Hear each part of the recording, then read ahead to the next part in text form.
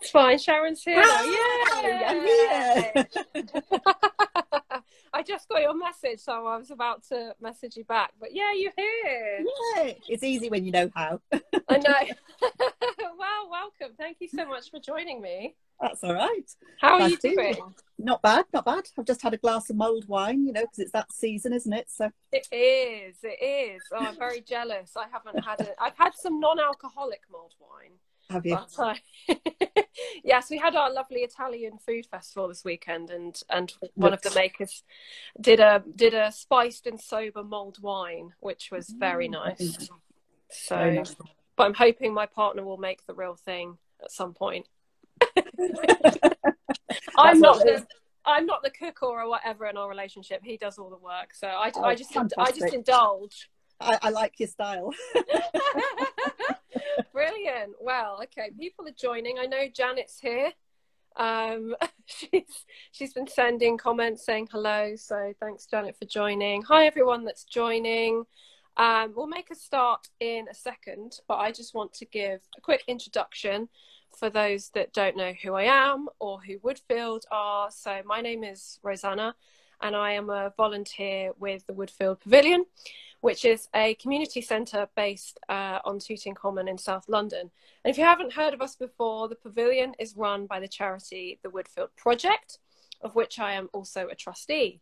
And we aim to develop the Pavilion as a centre for local communities and schools to share in culture, health, well-being, and to champion sustainability and the natural environment of the Tooting Commons where we are based. And I've started this Stitch Along series with video tutorials and chats with inspiring creatives. And tonight I'm very excited to be joined by the wonderful Sharon O'Connell. Yay! Amazing. So if anybody has any questions at any point, please do put them in the comments and I'll do my best to relay them to Sharon. So, but first, it would be great, Sharon, if you could tell us a bit more about yourself, where you're based, because you're not London based. I'm not, no. Your background, yeah, just give us a bit of an introduction.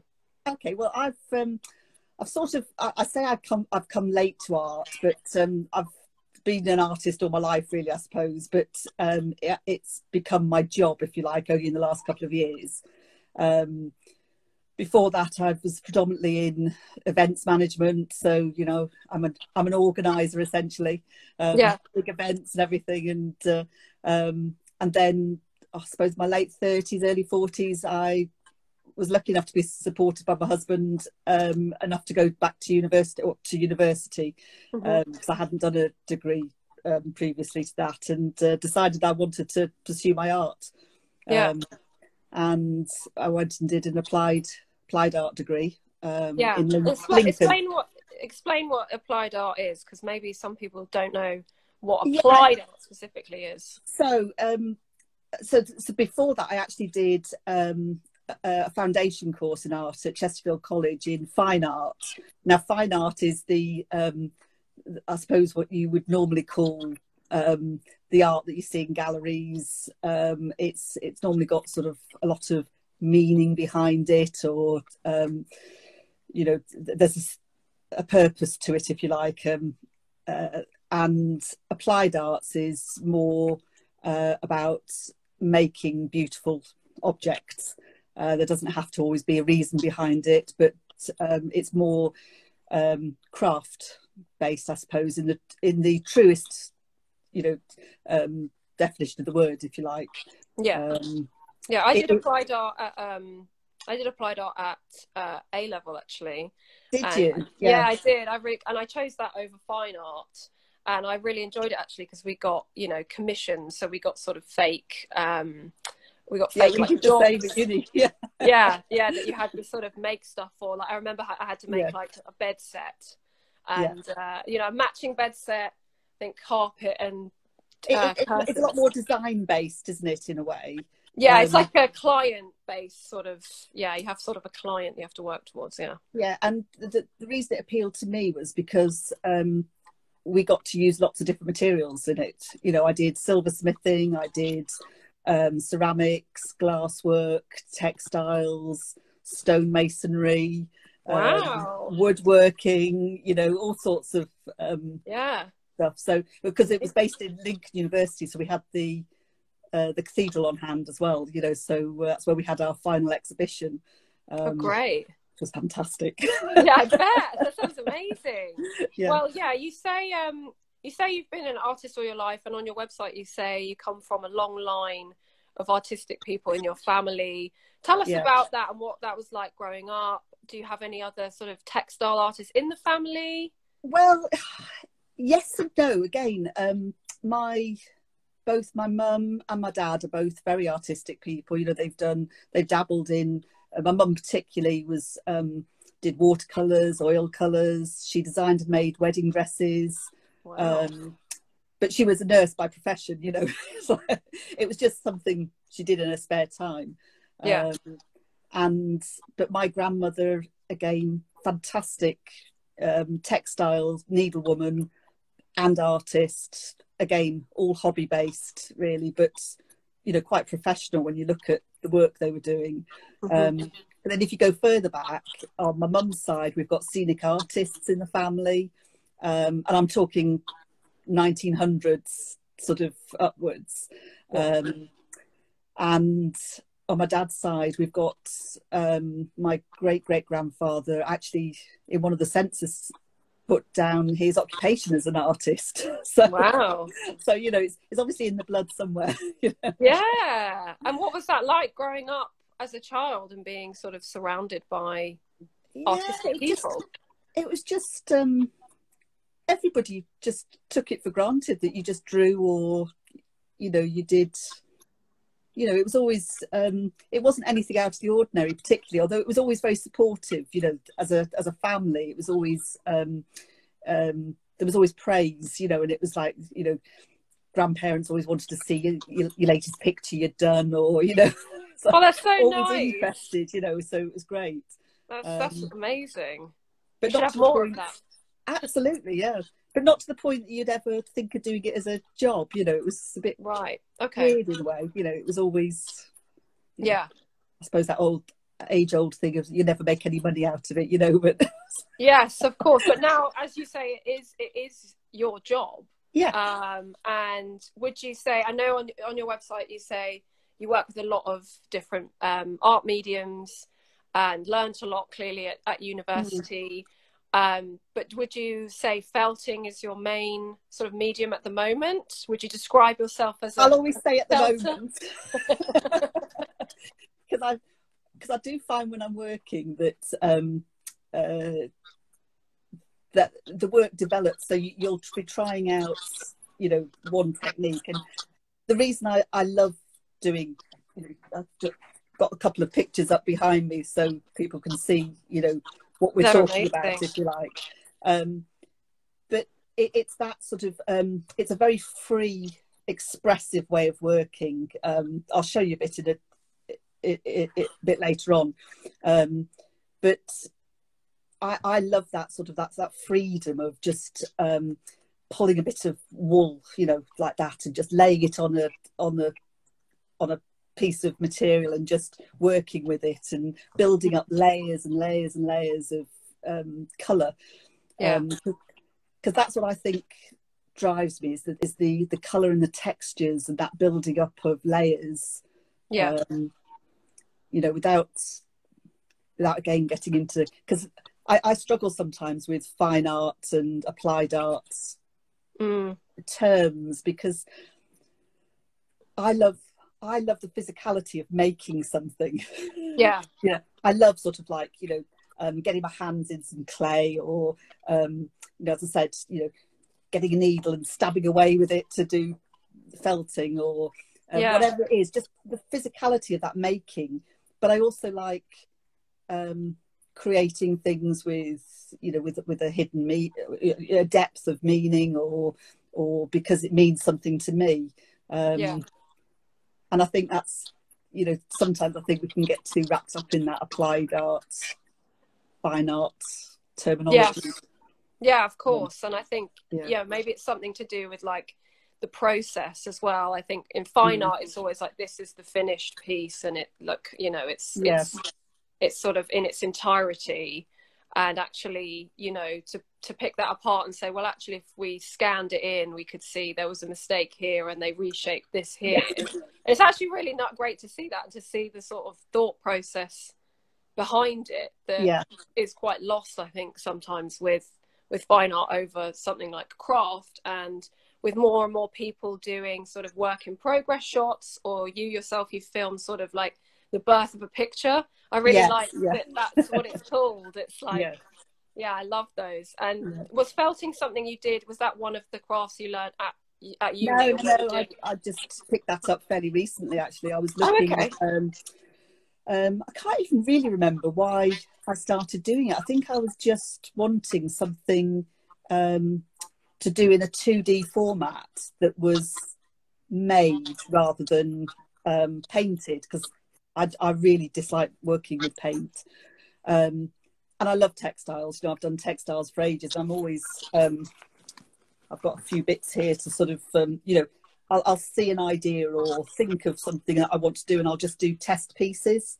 So, you know, I saw something recently on a bit of weaving with felt and things. I thought, oh, I'll just give that a go, you know, and you just have a play around. And, you know, I've never weaved before in my life, you know, so that's great. But, you know, it's like with these, this is chamois leather.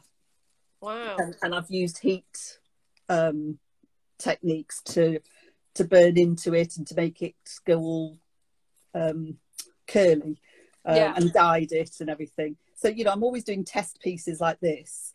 And then, you know, that's another just, and they're not for anything particular, just for me to see, you know, oh, I like that. And this was the test piece I did. I think this was one of the first piece of feltings I did.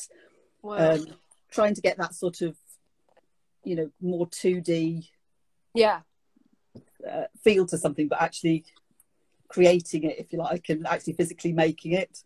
Yes. And I, you know, I love heat techniques as well. Sort of, again, this is chiffon that I've burnt into with a soldering iron. Wow. So, you know, That's you incredible. get some, I don't know if, sorry, is that too close to the... No, I can see it. It's got some like amazing detail to it. You look at different angles, you can see so again, that's layers and layers of chiffon, different coloured chiffon that's been, you know, heat treated into it. But then from that, you know, there'll be, the pictures will then grow and I'll get an idea of what I want to do. So at the moment, I'm really loving the felt work because it's almost like an expressionist, I suppose, or impressionist sort of way of working. That's not very detailed, but I can just, you know, you can lose hours doing it, and that's what I always think is a good test of whether I'm enjoying something or not. Yeah, that's very true, actually, because it sounds like you've tried a lot of different, you're sort of, I see these, I'm not one of these people, I sort of picked up embroidery and that's been it. I sort of haven't tried. Yeah, I'm not one of these triers. I'm like, no, I do embroidery, whereas I meet people and they're like, or they say they haven't found their craft yet. They just try literally everything. I'm envious of those people, actually, but I'm sort of, I guess I'm just, I'm doing embroidery right now. This is probably, you know, over a period of about 15, 20 years, maybe. Or, you know, wow, okay. So it's not sort of like, you know, I don't get distracted that easily from what I'm doing at the moment necessarily. But it's a process. You know, your embroidery is very fine and beautifully done. And thank you. And I just, you know, I can embroider, but I'd get impatient doing something it's funny you say that. It's funny you say that. My mum's in watching this, and that's what she says. She's a knitter, and I always thought of her as an incredibly patient person, but she said, "Oh no, I don't have the patience for embroidery." See, I like stabbing things with a needle, and, you know, getting my frustrations out. No, I do like. Yeah, it's very good therapy, isn't it? Just sort of like. Very good. Yeah. It's been great this year. Yeah, I bet. Wow. Yes. I mean, how have you been finding lockdown, and has your practice changed? There's a lot of talk about. Sorry, I'm talking over you. I was just saying there's been a lot of talk obviously this year about mental health for obvious reasons, and I've myself have certainly seen an increase in people picking up crafts or getting more into their crafts. And you know, is it something therapeutic for you? Because I know it's your job, and there's a tension, I think, sometimes when you sort of, it's monetized, there's a pressure there, and you sort of lose your enjoyment, whereas actually it can be an incredibly enjoyable thing that comes from a hobby, and you sort of have to remember that love for it. So I do quite a lot of commissions, and you know, you do find that pressure when you've got a commission, when somebody's given you, you know, a picture of their favourite place that they want immortalised in felt, you know. Yeah, no pressure, yeah. And at the start of lockdown, I'd had about 3, you know, I'm going back to the start of the year now, right at the beginning. I'd had about 3 or 4 events cancelled. And I find my art particularly doesn't sell well online, because, you know, if you said to somebody, oh, it's an oil painting, they get that, and they understand what that is. And I think when you describe it as wool, yeah, whereas I find, you know, in person, people sort of like they look at the pictures and they want to know how it's made, and you're talking to them. So I find, you know, art fairs and craft fairs are a really good way of selling my work, other than by commissions. So that was quite frustrating for me, to have those cancelled at the beginning of the year and everything really go online. And I found, you know, that in the first lockdown, when we were all just stuck at home, really not knowing what was happening with the world, and there was a huge amount online with artists and the art community generally saying, oh, isn't this fantastic? You know, we've got the time, we don't have anything else to do, we can just really concentrate on our art. And there was all these people sort of like, you know, just saying what a fantastic artistic time they were having, and there was all these, you know, things being posted, and I couldn't work. I couldn't pick up anything, let alone, you know, felting or whatever. And it was probably, I'd say, August time before I got back into, and it was just one day, I think, I just thought, you know what, I'm just going to go into the studio and, you know, I'm just going to create something for myself. Yeah. Yeah. And it was that, and I lost half a day, and I thought, oh yes, I like this again. But it was really weird, because it's always been my outlet, and suddenly, you know, I was there sort of like thinking the whole world was doing art apart from me. Yeah. I think it was in one of the Sunday papers a couple of months ago. They were interviewing really famous artists from around the world and asking about their, you know, exactly the same questions you've just asked me, really. And one of them said, not being able to work, I've had no, and I went, oh, thank goodness. Yes. It's not just me, you know. Yeah. No, it was me as well, actually. I got really in my own head about stuff, and it's not even my job, but I've been thinking about sort of setting up an online shop and things like that. And I got really in my head about it, and was like, oh, you know, all these other people are being so productive, and what am I doing? And I got, you know, to the point where I stopped making as well, actually. And I did exactly the same thing as you. It's funny you say that. I literally just changed what I was doing. I stopped making the things, I can't even remember really, but I was just like, right, I'm just going to do this. It's going to be new, and I'm just going to do it for me. It doesn't matter where it leads to. I'm just going to start doing it. And actually that's been the spark for the rest of lockdown. That's been like, oh, I've got it back now. Yeah, but it's interesting, because when I wasn't doing my art, if you like, I did create another area in the garden that was really arty when I look at it, and I did loads of mosaic work there. And so although I, in my head, wasn't creating, looking back now from a bit of a distance, I was. Yeah, just in definitely. a completely different way, with different things actually. And that's, you know, it's funny, I wasn't looking at it like that at the time. I think, again, as you say, it's just your headspace, isn't it?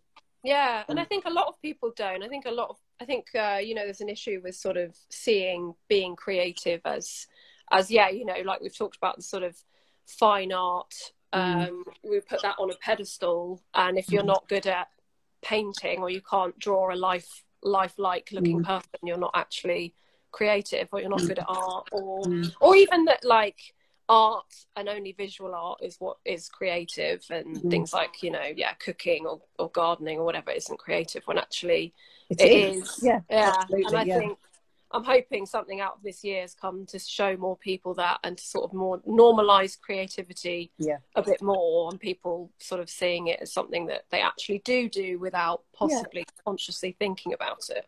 I think for people who don't do art as a job, or even as a hobby, I think sometimes, you know, taking time away from the rigors of everyday life, you know, does allow them to actually say, well, actually, I do enjoy doing whatever it is what they want to do. Yeah, and that's so important now, you know, especially when we're like, a lot of people, myself included, we're working from home, and you don't actually have that separation anymore. You sort of, you know, your dining table becomes your desk, and you're like, you know, I'm trying to sit and enjoy myself in the evening, and my work literally is there.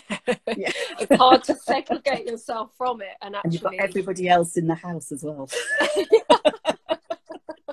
Yes, exactly. Luckily, I only live with one other person, because I don't, more than that, I don't know how. So do I, and that was enough. Okay. Yeah, I don't want any more than that, thank you. I love him, really. Yeah, I know. Just in case we have to say that. Well, talk us through the felting process, because it's not something I did it at I did it at I'm going to secondary school, and I think the pictures behind you, I mean, from a distance, they look like they could be photographs or paintings, and then actually when you get close to them, which is probably why people love seeing them, you know, you're seeing them in person, because you can actually then properly see the textures and the details. Oh wow, I love your festive. You like them? Did you make those? I did, yes. Oh wow, just a bit of fun for it. Oh, I love those are brilliant. Those are excellent. I love those. But yeah, talk us through the birth of the picture. What I tend to do is sorry, you can see me as well. I might be disembodied voice in a minute. That's fine, don't worry. But I tend to start with a picture, sort of like, I've taken this one from, if anybody has tuned in that's done a workshop of mine, they might recognise it, because I find it's quite a simple image, that one. And is that a picture that you have taken? That's a photograph I've taken from my lounge window, actually. Wow. Oh, the view from my lounge. Wow. And do you often take your own photographs? Is it sort of, you work from a photograph? I nearly always work from photographs for this work. And in fact, even, you know, when I was at uni and college and things, I love working from photographs, even if it's close-ups of knots of wood, or you know, the patination you get on corrugated iron, or, you know, and I've used photographs of that and sometimes manipulated them or whatever, but, you know, that's where I've got ideas for, you know, this sort of thing. And but it's very often from photographs that I work initially, and it's just the way I like to almost do sketchbook work. But, and as I said, I'll tear photographs up, I'll manipulate them digitally or whatever, just to give me, sometimes it's a pattern that I work from, you know, it just depends what I'm doing. But it can come from anything from, you know, photographs of raindrops or whatever it might be at the time. But for this work, for my felt work, I tend to start with a photograph that I've taken, or with commissions, people will send me photographs of things that they want to have immortalised in art, I suppose. Yeah. And are they most often landscapes that people send you for commissions, or does it vary? I only work really in landscapes. Yeah. People have asked me to do pets and things before, and I just I've never really tried it, but it's not something that I really want to do either. Yeah. So I enjoy the landscapes. I think, well, you've got to enjoy what you're doing as well. So Definitely. I tend to start with that as a sort of, base, if you like. Yeah. So I'm just going to get a. And is that like do you normally work like that? Or do you normally work flat? I normally work flat. This is going to be interesting. Great. And I'm probably not going to complete anything in the time, Rosanna. But no, it's fine. It's just knowing the process. Because I mean, personally, I've only ever done felting at school, and that was a long time ago. And was that wet felting or was it needle felting? Because what I use is needle felting.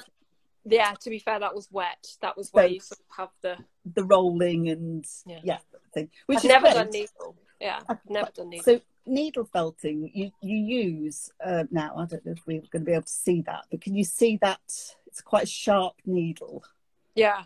And you won't be able to see properly here, but along the bits here, there's barbs.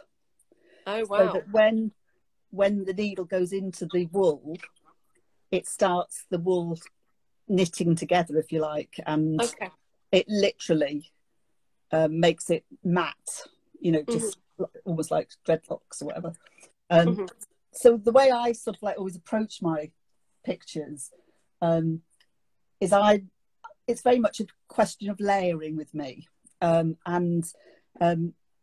Years ago, I did an exercise at uni when we had to layer just black and white paint, and we had to layer it in a painting that we were doing, just to build up that depth of texture, colour, or whatever you like to say.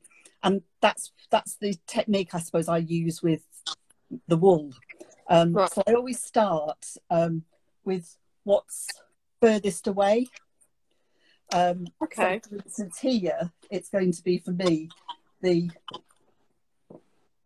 bit of the sun that's there, and then all I literally do is once you've teased the wool apart, you're then putting it onto the base felt and just stabbing it in. So the technique itself is actually quite simple, really. Yeah. But then you're then layering up colours. Wow. And so literally it's just sort of, because it's the base felt, did you say? So you're just sort of stabbing the wool into the felt. So this is a pre-bought just piece of felt that you can use for kids hobbying, really. I have made my own base felts in the past, but I tend to, if I'm doing a big picture, I tend to buy in sort of large pieces of felt, just because they're quite flat for landscape work of this sort. But then you just literally then just starting to build up colour. And just because the nice thing about it when you tease it apart, it's got a translucent sort of quality to it, so you can build up those layers really well. And so the picture you can see behind me here was actually on a grey piece of felt initially. So you can't see any of the base layer once it's finished. But you can see already how quickly that sort of, you start to get a sense of the colours. But the more you build these layers up, the deeper the colour, the deeper the depth of field gets as well. And you can just keep doing that until you're satisfied and you want to finish it. And sometimes that's the art, isn't it? Yeah. stopping. Yeah, it is, because sometimes you don't know when to stop. No. Janet has asked, does the amount of stabbing, does that affect the image?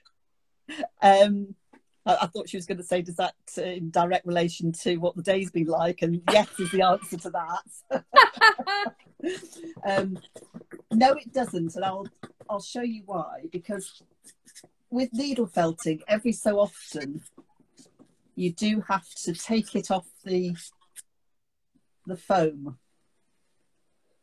because can you see the back? Oh yes, okay. So this is where the wool has actually gone through the base layer of the felt. Yes. So as you stab it in the front, you're pushing the wool through until it knits onto the back. And the more you do that, obviously, the thicker this actually gets. So a finished picture will actually be quite thick by the time I've finished it. So actually, the more you stab it, probably the better, because it really starts to felt it, you know, and you can start. But, you know, even you've seen how little I've actually stabbed it there. And actually, it's already quite robust, you know. Okay, so it is coming off, because obviously I'd work it a lot more normally. But you can see it's still sort of holding tight to the base layer. So you want it, is it that you want it to come through at the back, because then you know it's sort of like adhered to the layer well enough? Yeah, absolutely. And it means that the wool's not going to just lift off the front then. Yeah.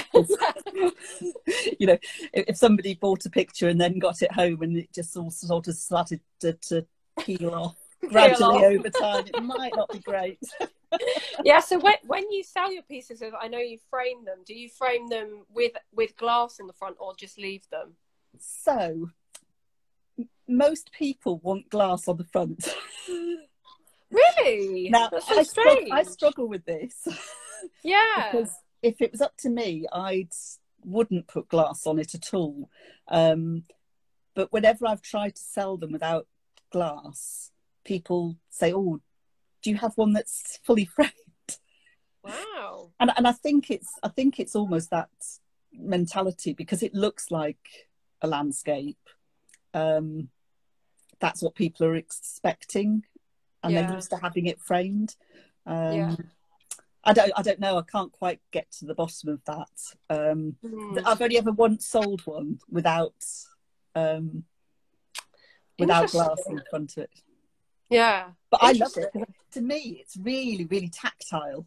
Well, that's what I was going to say. Yeah, and maybe again, it's that thing of like, oh, art's not meant to be touched. You know. Well, and people are very worried about dust, which can't say is ever something that worries me too much. No. No, it probably should worry me a bit more, but but I just think, you know, wool is quite, you know, comes from sheep at the end of the day, or, you know, whatever you use, you know, but it is that sort of it's tough stuff, you know. It's and it might pick up a bit of dust, but I've got textile art on my wall downstairs that has been there for years, and I occasionally do hoover it, actually, I have to say, but oh wow. It's a peace of mind, so it's fine.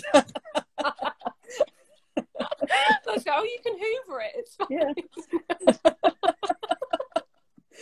Brilliant. Well, you mentioned there you teach workshops, which is great. So tell us a bit more about that. I'm guessing right now it's a bit tricky, but what sort of workshops do you teach? I've not attempted to do anything online, I have to say, this year, just because I took the decision. I've almost just thought I'm going to start again in January. Yeah. or whenever we can. But you know, it's basically, you know, we go through almost what I've just done there, and some people walk away with a picture they've made at the end of the day, and they all look slightly different, and we've all gone to the same photo, which tends to be this one, as I said, because it's quite it's quite a simple one to start off with. There's no bridges in it or anything like that. that the birth of a picture thing was. Yeah. Can you imagine when I got that one as a commission piece? You know. Yeah, I know. Wow, incredible. So yes. So yeah, it's just fun. You know, we just go through needle felting techniques, and if anybody wants to try this at home, do be careful though, because when you're stabbing away and you're stabbing away like that, the amount of times I've gone through my finger. Yes, it's dangerous craft. Yeah. Ow. I know. I've now invested in.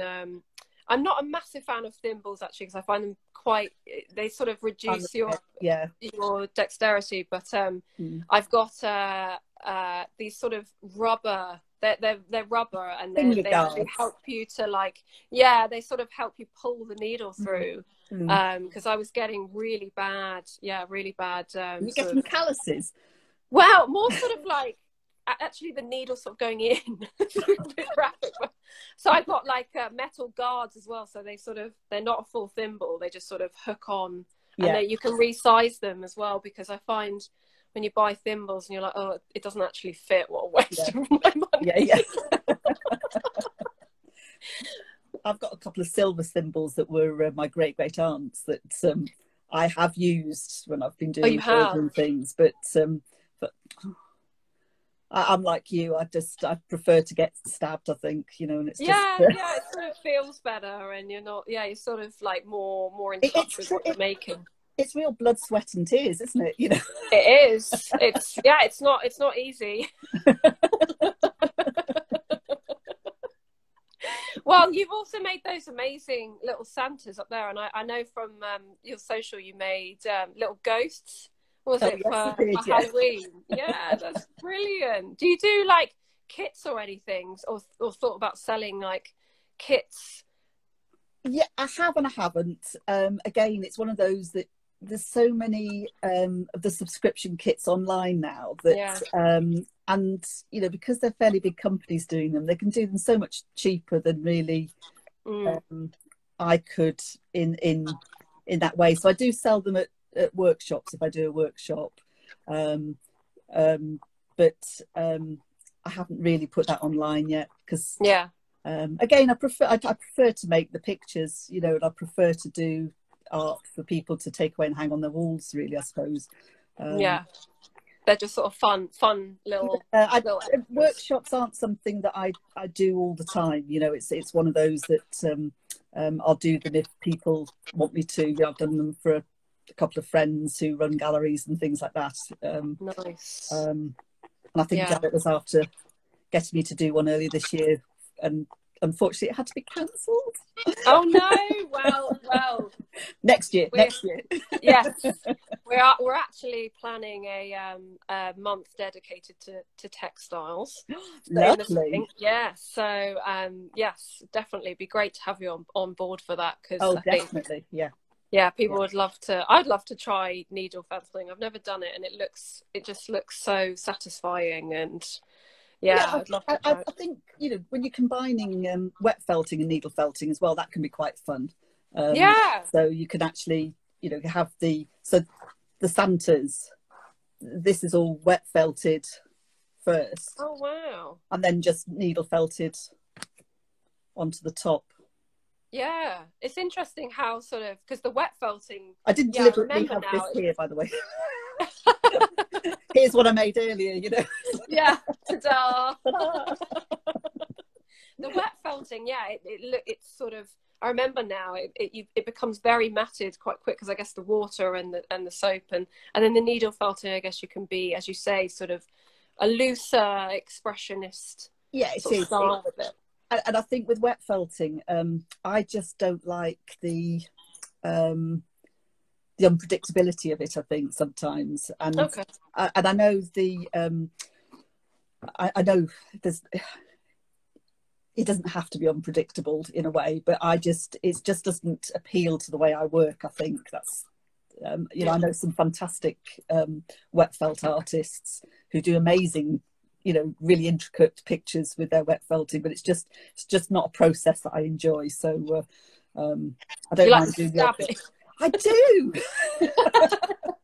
It makes a really nice sound, actually. It makes a really nice sound. Well, it's very sort of, you know, all senses. Well, while I was waiting for to start this evening, I was just, you know what it's like, you just start messing around, don't you? It's like, I've just done a felt ball while we've been talking there. But I was there, and I was there going, I don't know what's wrong with my my felting needle. And I was going, you know, I was thinking, that doesn't sound right. And I realised I'd picked up just a normal needle. But it is funny. It does sound totally different. It does, yeah. Because I didn't realise it had the barbs on the end of it. Because I've seen them before, but I didn't realise it had that they're actually texture. Quite rough. If you sort of you could do damage with one of those. Yeah. Well, what projects are you currently working on, and what will we be seeing? What will we be seeing next? Well, interestingly, because I haven't got any fairs, or haven't had any fairs in the last couple of months, I've started on a piece for myself. Oh, nice. Have I got it here? Okay. Excuse me a second, sorry. That's okay. So, and this is an experimental piece, but if I can, let's just, if I can get it in. So, oops, sorry. Are you still there? Yeah, sorry. It's all right. I am still here. I'm just trying to manoeuvre things so that you can see. There we go. Wow. So this was my what I started with this, with the lockdown, was you know, we've all really missed like holidays and things. Yeah. Well, I have anyway, you know. Yeah. Just want some sunshine. Yeah, exactly. And it started that so this was originally going to be quite monochromatic, and I think I just work in colour. I think my brain just always goes to colour for some reason. So as you can see, it's not monochromatic at all. Very colourful. Yeah. But actually, what I'm starting to do with this is to make it more 3D. So, as I said, this is nowhere near, you know, done yet. But I'm starting to sort of just, and again, this can't be put behind glass. Yes. No, yeah. Yeah, it's a way to get around it. So I don't quite know where this is going yet, but it is sort of starting to really almost frame itself. Yeah, if that makes sense. Yes. So. And what is that made on? Is it the dark? Is it still felt, or is it a different? So again, yeah, it's just, I had a base piece of felt on the back, and then I've gradually just built the surrounding bits up.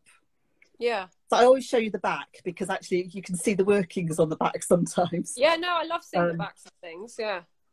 Are you like me with the embroidery on the backs? You always turn it over to see how neat it is. Well, it's just funny you say that, because when I went to my first ever sort of introduction to embroidery class, the teacher was like, oh, you know, professional embroiderers would say that the back should be as neat as the front. And I've always thought, nah, I don't care about that. Like, I'm not a professional embroiderer, and also whatever. I mean, I sort of do look at it, and but at the same time, I'm like, it's actually quite nice to see the workings. And like, you know, on my brooches, I don't cover, a lot of people cover over the back. Oh yeah. And they just have the pin, whereas I haven't done that. Mainly because I haven't figured out how to do it, but also because I think it's quite nice to see the threads sometimes. I was going to say, I quite like that actually. Yeah. I always like the backs of embroideries. And I have to say, I am one of those that takes great pride in making it as neat on the back as I can, just so, because I have my mother in my ear going, it should be really neat on the back. Yeah, I guess it's like a pros and cons from coming from a long line of artists. It's like inspiration, but also maybe So the voices. To me, that's a sort of pride thing, I suppose, just because I had, that's how I was taught to do it. But yeah, I really like to see workings, actually. And I think that's one of the reasons I don't like putting glass on my work. I don't know. It's just I like to be able to touch things. And years ago, I don't know if this might be before your time, Rosanna. I'm not quite sure how old you are. But sorry. We'll find out. There was one of the Turner Prizes was the Chapman brothers, and they did the blow-up doll bronzes. I don't know if you. Okay. I mean, I know of the Chapman brothers and their work. Look it up anyway at some point. So they did literally a blow-up doll that was made out of bronze, and they wouldn't allow. Oh, thank you very much, Derbyshire Makers. Yeah, I've just seen that. It's a group of makers we've got in Derbyshire that we've actually banded together this year and got really strong, actually. So it's been lovely. I've seen a couple of people sort of like supporting me tonight. So thank you, everybody. Hi all, thanks for joining. But I thought it would be really, really interesting of Tate Britain if they'd allowed people to touch it, because by the end, because it's painted, so it was a bronze piece that was painted then just to look like a blow-up doll. And I thought it would have been really interesting at the end of the exhibition to see where the paint had rubbed off. Yeah. But they wouldn't let you touch it, and I did get told off because I rubbed a knee, just a knee. You chose the knee. I chose the knee. Interesting. I'll look that up. Yeah, I'll look that up. But I think pictures or art should be, obviously some isn't suitable for it, but I do like art that can be touched. And I think that's definitely a barrier as well to people, where it's like, touch with your eyes, you can't you can't actually touch things, which creates a barrier between you and it. Where it's not something you can actually interact with. No. And I think galleries and museums have sort of handling stations or things, but they tend to be for kids, which is great. But I think they just should be for everybody. But so many, particularly sculptures and things can be touched without any problems, and yet there's this hands-off attitude that I do resent sometimes, actually. I think it's a shame. I really do think it's a shame. And I don't always think it's the intention of the artist. No, that's an interesting question as well. I guess it's like if a gallery has bought an artwork or even just lending it, and I think it's when there is an artwork that you can interact with and can touch. There's almost like, even if you're told you can, there's still a big sort of hesitation. I think a lot of people sort of don't want to, or they think, oh no, I'm still going to be told off for it or something, where it's like, no, that's actually what the artist wants you to do. You can touch it, you can pick it up. There was a friend of mine at university put one of his pieces was he put a £10 note on a plinth behind a red cord, like a do not touch cord. And that £10 note was still there at the end of the exhibition. Wow, brilliant. Interesting, isn't it? It is interesting, because like if you then put another £10 note just like on the floor somewhere over there, probably wouldn't still be there. But it was behind a rope, so nobody would touch it. Yeah, on a pedestal. Yeah. That's really interesting. Well, thank you so much. The time always goes so quickly when I do these. Over, gosh. Well, because we get kicked off after an hour. It'll just stop, and it's nearly been 55 minutes, which is incredible. Derbyshire Makers did ask a question. They said the work is beautiful. When will it be finished? Is it a landscape of some sort? I don't know when it'll be finished, because it's almost an experimental piece, this one. So it depends whether I actually do finish it or whether it moves on to something else. So we'll have to see on that one, but I'll post it, so keep your eyes peeled. Yes, well, that's a great segue into how can people find you, and how can people get in contact with you, your website and things like that. My website is SharonStudioArt.com. And you can find the link on my Instagram page. It's and I'm also on Facebook on Sharon's Studio Art as well. I'll put all the links and tag you in the post as well, so people can find you and get in contact. You see, if I'd been organised, I'd have had a thing up here, wouldn't I now?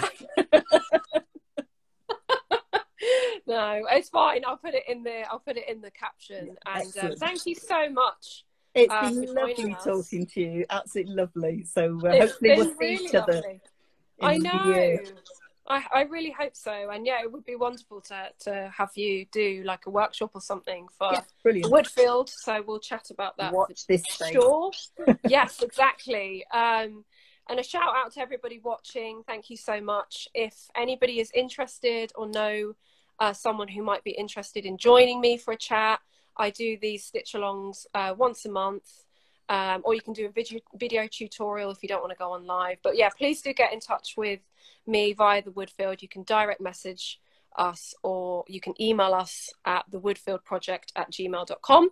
So please do, if you know anybody. I'm always looking for people to connect with and share their work, because there's just some really truly amazing makers out there, and we want to create a platform for them. So thank you so much, Sharon. We've got some lovely comments. It's lovely to see smiley faces. Well done on your live. Thank you, Derbyshire makers. Thank you, Janet. Everyone, have a great rest of your evening, a good Christmas and festive season as well. Thank you so much, Sharon, and I hope to see you. I hope to see you very soon. Thanks very much. Take care. Thank you. Bye, everyone. Good evening. Bye.